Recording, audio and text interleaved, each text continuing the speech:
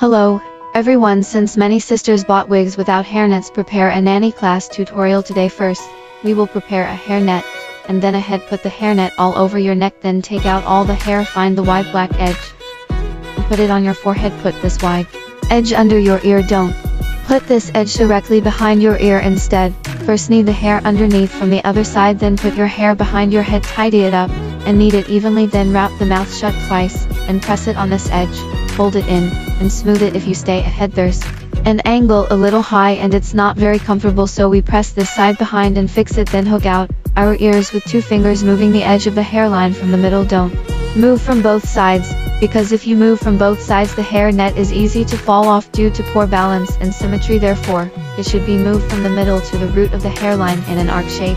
If it is dropped, it will be in an arc shape. Then straighten the hair on the back of your head again. Knead it evenly. The same is true for the places with bulging hair at the back. Rub it flat with your hands. Don't let it bulge there. That's all. Let's try to see if the wig will be big after it is put on the head. If the wig's intranet is large, take it down and adjust it.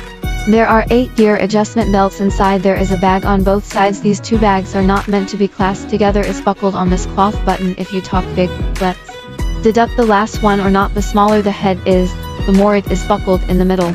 This way, the internal network of the head cover can be smaller. I usually buckle around the 3rd one. It can be adjusted according to your head position. This is done. See, in the inner mesh is also very breathable, very thin and elastic. Put your hair on your left hand. After finishing, put the bangs on the palm of your hand. Long hair is naturally vertical behind your hand. Go around the back with your left hand. Take it with your right hand. Then, you can block the bangs with your hands or turn them up. Don't let the bangs in the headgear align the middle hairline with the bridge of the nose. When there are 2 skin-friendly small ears, to put it back here, use 2 thumbs to hold the head cover to the maximum. After putting the inner net in, I can put my hands in it after it is complete. Lie inserted.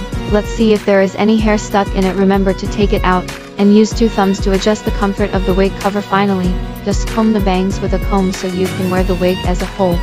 Have you learned?